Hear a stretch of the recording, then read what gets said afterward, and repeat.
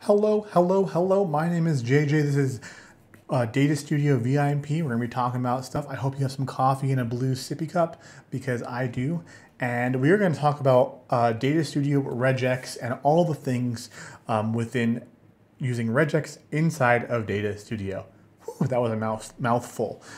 First things first, though, make sure you download the Data Studio cheat sheet. This is structured 7 tips for you to follow whenever you hit publish on your next report, just to make sure things are actionable and built to last within your organization. So now we're just going to hop right into it. So first thing we are going to talk about is what in the world is Regex, right? So inside of Data Studio, we have the access to a field that is called a regex.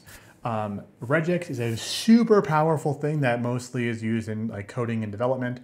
But what we're going to do is we are going to use this for data visualization and grouping things together in a way that us non-coders can do.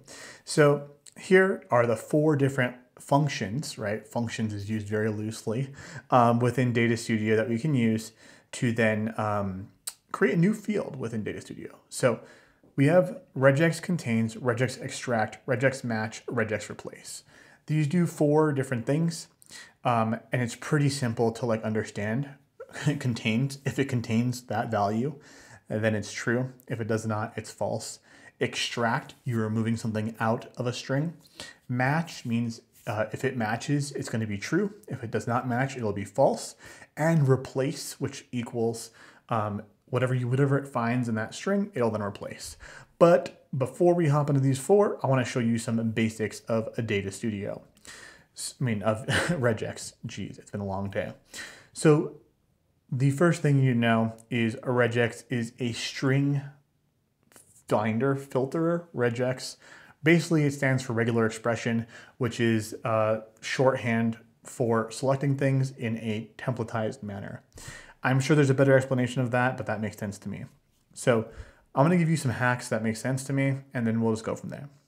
So a period means anything. So anything can be in this spot, right? If it's an A, matches. If it's a 9, matches. Hyphen also matches. I think you're getting the trend.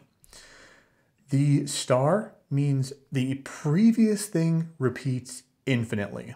So pop quiz time. Dot star. What does that mean? It means literally anything. So dot star is, it matches anything, numbers, hyphens, capitals, lower cases, all that jazz. This is like again, expression together. So A to Z, lowercase, capital A, Z. Star means it will match any letters, capital or lowercase. These little bracket things here basically say that within this, you can use 0 to 9, which will be any number, right? 0 to 9. You can use 5 to 9, etc. It allows you to group things, to look for a string within those qualifications. Here, using that same exact ideology, we then have this, any number, and we have this, which is the parentheses, which groups things together. The group I learned way too late, too ashamed to admit it as far as in my Data Studio journey, but it's super helpful. What it means is that within Data Studio, if you want to replace something, what you can do is put that in parentheses, and it will replace just that, or just select that thing. So super helpful. I'll give you some examples of that. And then my personal favorite is the double backslash, which means back off code. This means literally the next thing, because what you run into with regex is the fact that dots and periods, all that stuff, if you're ever looking for a period, like a period means something within this language. So if you want to say something literal, you have to put these 2 backslashes and then a period. I know, extra work for no reason. So now what we're going to do is we're going to use a real world example. So here is the website traffic from our GA4 account for the absolutely booming number of traffic over at datastudio.vip.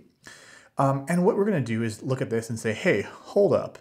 There's a question mark right here, which is not helpful, right? So if you see all these question marks, right, you're like, that's fragmenting our data, because it's actually the same thing, right? The cheat sheet here exactly the same thing as the cheat sheet here. So our 65 users should be a lot more.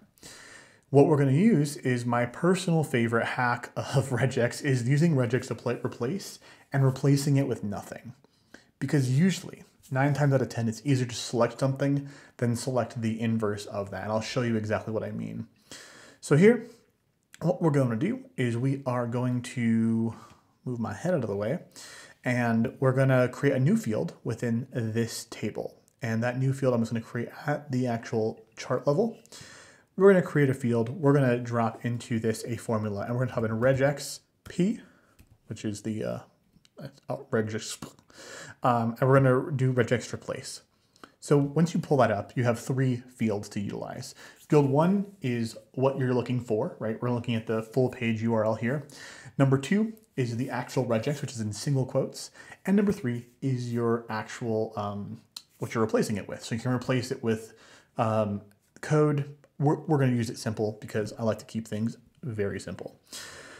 So here we're looking at our full page URL, comma, single quotes. Now we need our regex. So here, I'm going to look for a question mark dot star. What we're looking for is a question mark, which is actually a regex handler, but we're not going to talk about that. And then anything that repeats after that. So what I'm going to actually do is add in our double quotes, which means I'm looking for an actual question mark. And then we're going to add a comma, and then we're going to replace it with nothing, which, see how it's like it'd be a lot more confusing, at least in my mind, is trying to select just the main part of the URL because there's so many different paths and different slashes and hyphens, and you don't know what's there. But if we just look for this and everything after it, super simple, right? So then we can type in here, full page URL clean. And what you should see here is number 9 right there, boom, no longer has that. So now if we get rid of the first one, so let's look up, oopsies. Let's look at here and we have let's just look at cheat sheet number 7, right? 65 total users. Now if we got rid of this one, so now remember, we're removing all that fragmented information. We actually had 147 visitors to that cheat sheet, but they were fragmented by all those different parameters that were attached. So that's my personal favorite, and I use this for so many different things. For example, if you're trying to remove a last name, like it's much more easy to remove the last name than just select the first name, in my personal opinion. So I hope that makes sense. So now we're looking at the opposite. So we're doing the same exact thing using a different function. So now let me just put back our full page URL, and I'll show you the inverse of this, which is going to be regex extract. So if I go in here, create a new field, regex, I'm going to call this clean page 2.0 regex extract. So regex extract, very similar. Now we only have access to 2 fields. So the first one is going to be where we want to access our page, and the second one is going to be the regex. So here, full page URL, comma, single quotes. And what we're going to look for is we want to look for anything, dot star. This time we're looking for that until a question mark, right? And so here we're going to put our slashes, doot, doot, question mark, bop. And now we're going to hit apply and pray to the Data Studio gods that it works. And it did not. Why did it not work? That's why I like doing the other ways. So question mark. So it should select anything until that. Oh, I might have to put this in the little parentheses. Let me hit apply, and again, remember, we've got to pray those Data Studio gods. Okay, cool. So here, what you can see is that we just took this and it's bringing us back everything in those parentheses. Remember, everything in this is grouped together, and that's what we're returning. So now the problem lies is that we have this question mark. And so sometimes it's going to return it and sometimes it won't. So what I'm going to do is I'm going to put everything in there. I'm going to move this out and put our question mark right there. Now, what you'll see is that it works. Now we don't have that question mark selected in our clean page. New problem is if it doesn't end with a question mark, now we've got a problem.